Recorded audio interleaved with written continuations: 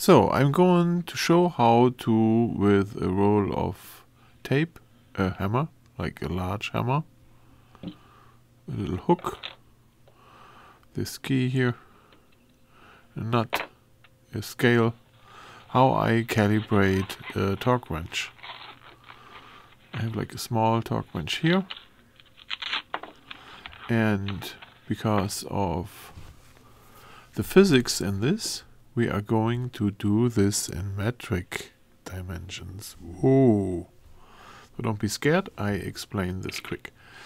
So to make this as simple as possible, I would say we're going to measure the weight of the hammer first on this scale.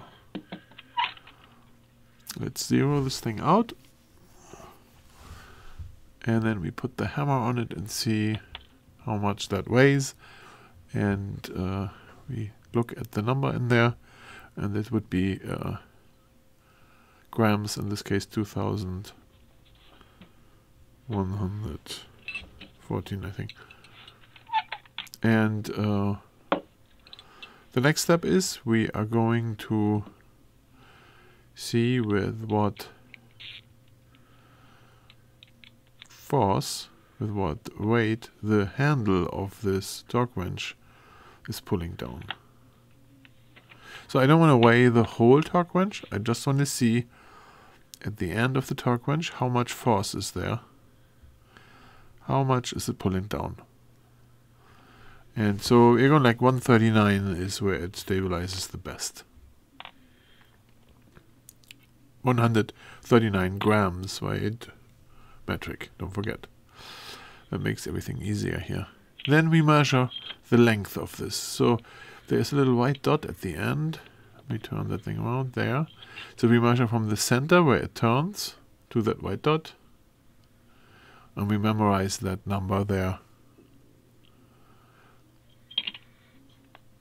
Right? And then I take my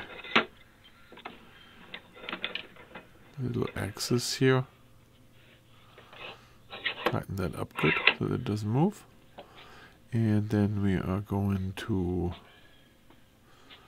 look at the torque wrench. This thing will go in here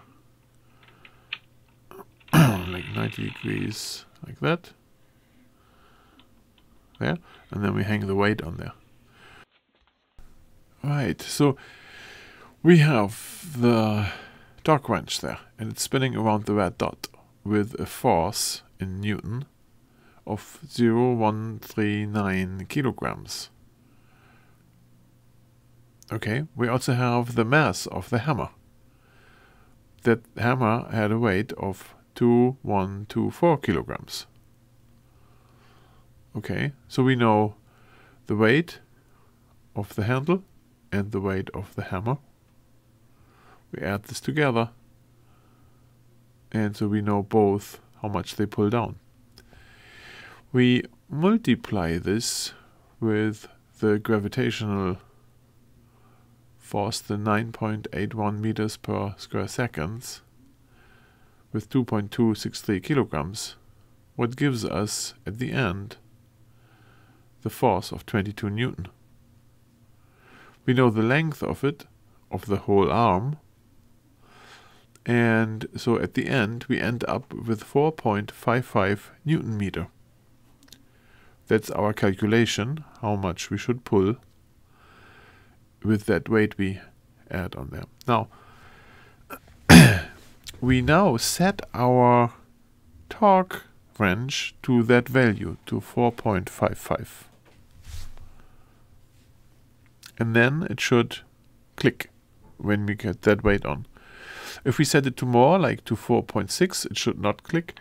If we set it lower, it will always click. But so you can change then the value here. I'm going to set this here. And don't forget a Newton meter. We set this value. We hang the weight on. If it clicks, good. If we tighten the torque wrench tighter, increase the value in there, it should stop clicking at one point. And then we know exactly where the point is where it doesn't click anymore. So the value where it clicks is the one we measured. And I have to say, this one here I bought from Amazon. And it's very good, so this value really matches nicely. So let me get the hammer here. You could also use a string. You don't have to use a hook. So I use this hook there. And you feel it when it clicks. So this is a little moving here. There it clicks. So you could now tighten it up a little, the wrench itself, and then it should stop doing this clicking. But you will find out it's really accurate, this method. It's accurate for most of places on Earth. You can change the 9.81 where you multiply there, if you live on the pole, on the North Pole, to a different number.